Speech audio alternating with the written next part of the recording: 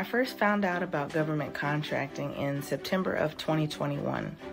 I watched every video on YouTube that I could get my hands on so that I could acquire the necessary knowledge needed in order to pursue this new venture. To say the least, I was locked in. The next thing I needed to do was find the right teacher for me. I interviewed a lot of people that were in the government contracting teaching space, but they just weren't right for me. I needed someone that not only had experience in government contracting and had the winning track record to prove it, but it was imperative that I had someone that could actually teach it. And just because someone is knowledgeable doesn't always make them a good teacher. And as being a former teacher myself, I know that all to be true. So it was critical for me to find the right person for me that I could learn from and that would help me feel confident. I was blessed to come across Derek's First Fed Bid program, and when I did, it just seemed to be tailor-made for me. It was exactly what I was looking for.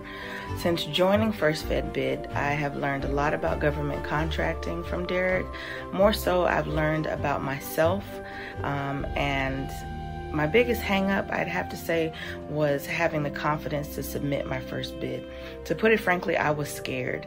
But Derek spoke truth to this in the program. In fact, he incorporates this into one of his modules. So, it didn't make me feel like I was on an island. I felt very supported, and his encouraging words, his patience was really the foundation for me in turning a corner and be able to submit my first proposal. Once I had learned all the coursework, I found myself hitting a wall, and that wall was insecurity. And I had so many questions in my head. Am I good enough? Do I have what it takes to impart on this new venture? Do I have what it takes to see it through? Who am I to really see myself as a government contractor? All these crazy questions. I went back and forth with myself for about a month until the right contract came along, and it got me into gear, to say the least. The particular contract I'm speaking about, I ended up losing, but it definitely lit a fire under me. And once I developed a groove of finding government contracts that were aligned with my business, it became easier for me.